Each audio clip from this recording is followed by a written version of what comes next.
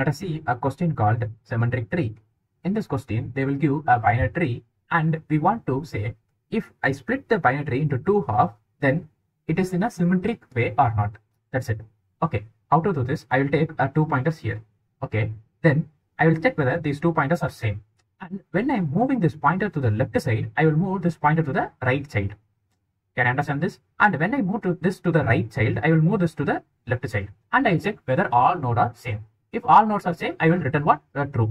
Okay. If take for example, I have 2 nodes where one pointer points to 3 and another pointer points to 4. Then I want to return what? I want to return false because here the node are mismatched. Okay.